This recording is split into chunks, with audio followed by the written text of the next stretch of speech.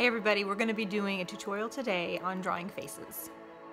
This video is going to be a help with drawing faces just in general. I'm going to give you some techniques to make the features of the face be more realistic, and it's going to be kind of adaptable to your skill level. You can make these faces more cartoony if you want, or you can make them more realistic. But this is sort of like the building blocks of making a face that's proportioned correctly.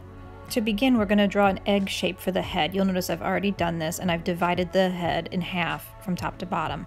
About halfway down from top to bottom, I'm going to put a line that goes horizontally, and this is going to help me place the eyes in the proper place on the head. The placement for the nose is halfway between this line and the chin, so I'm going to find that halfway mark and make a little mark with my pencil to know that that's about where the bottom of the nose should go.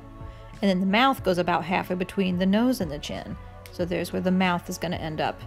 To help put the eyes in the right place from side to side, I'm measuring about halfway between my midline and the side of the head.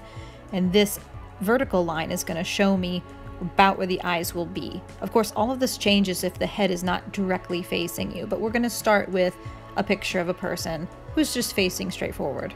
I'm just going to put a rough sketch of some eyes in the place where I have measured them out to be. I'll show you in a moment how to make the eyes more realistic, but for now these will do. The middle of the eye is lined up where those two lines are intersecting. To help you get the size of the eyes right and the spacing right, imagine that you have the width of one eye and see if you could fit that same amount of space between the two eyes. That is going to be about right.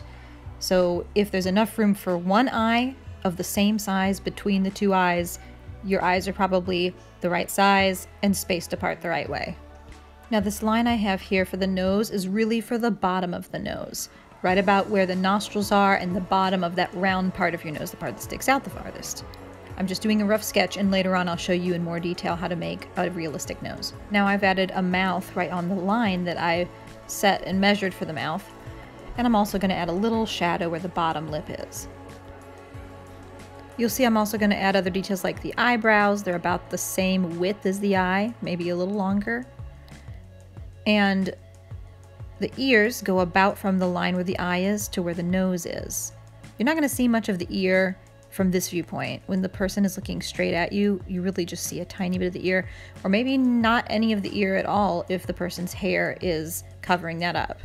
The hairline is going to be different for everybody, so you just want to observe how you want the hairline to go and sort of sketch in the edges of that, which you're probably going to change and soften just because it's hair and it's probably not got an exact line.